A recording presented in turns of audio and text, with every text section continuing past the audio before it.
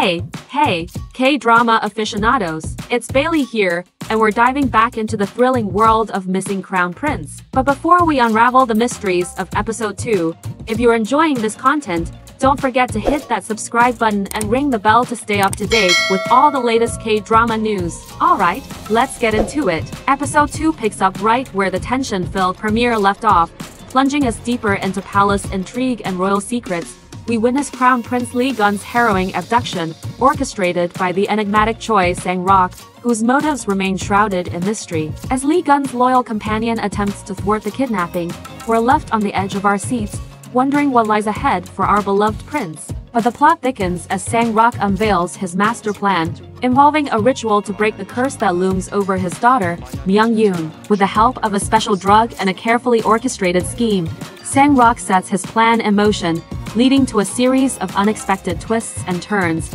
Amidst the chaos, Myung-yoon emerges as a formidable force, bravely defying her father's wishes and taking matters into her own hands to protect Lee Gun. Her courage and resilience shine through as she navigates treacherous waters, risking everything for the ones she loves.